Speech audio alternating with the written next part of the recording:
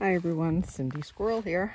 Well, it's been a rainy couple days off and on, and I haven't been able to harvest the beans because you never ever pick beans when they're wet, and they are ready.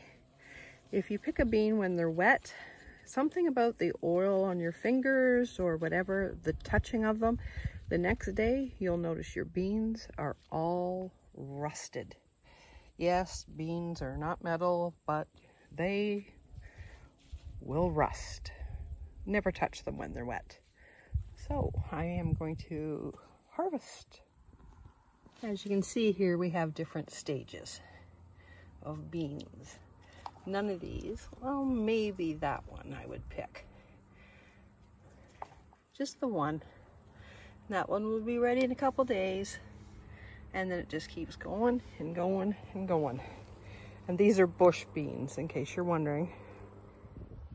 Not a bad little harvest today.